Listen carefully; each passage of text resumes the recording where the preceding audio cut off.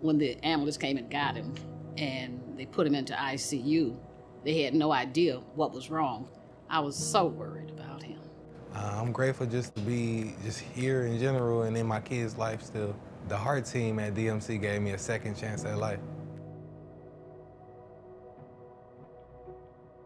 My mother told me that I had passed out in the bathroom and the ambulance brought me to the hospital. I didn't remember that. It was just very hard period to see a young man like that in the condition that he was in and not knowing if he was going to make it.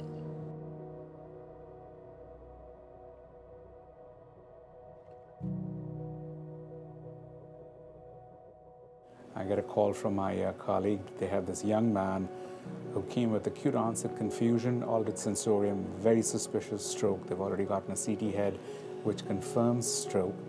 And with their unique expertise of being able to perform bedside echoes, they're seeing a large mitral valve vegetation with a leaky mitral valve. Dr. Mandel determined that he was going to need a mitral valve replacement. And I talked to Dontae about it because my mother had the same valve replaced. She had it with the open heart where they cut the bone and everything. And when Dr. Mandel said that he would be able to do it with the minimally invasive surgery, that to me was wonderful.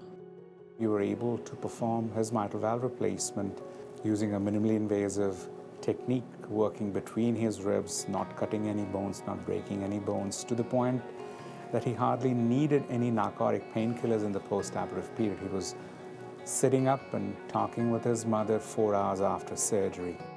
I'm actually looking forward to getting back to my normal life, making money for my family.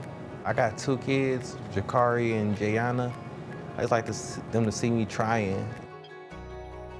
What really sets Team DMC apart is the fact that we have the capability, because of this team expertise and the technology that is at our disposal, to tailor our therapies to the need for the patient. I wasn't expecting them to work as hard on him